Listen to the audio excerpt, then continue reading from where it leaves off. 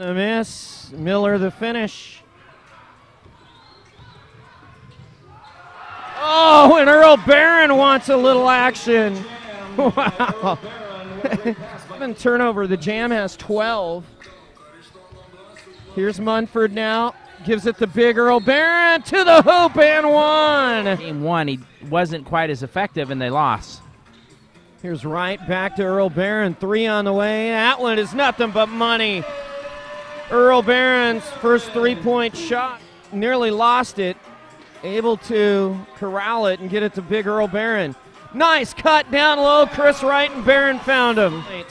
Oklahoma City is leading Golden State at Golden State. 7:30 to go as Barron scores.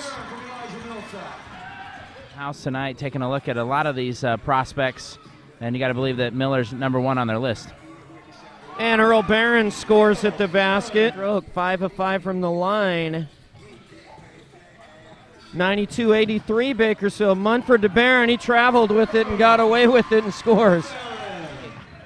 Major in the corner. Millsap finds Barron. Turnaround. 14-footer and nothing but net for Earl.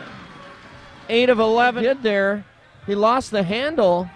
And here comes Bakersfield. Barron, oh, baby! There's a little slam jam, and then the steal by Wright, but he traveled with it. Into Barron, guarded by Quincy Miller. Backing him in, gets him in the air, count the basket and one.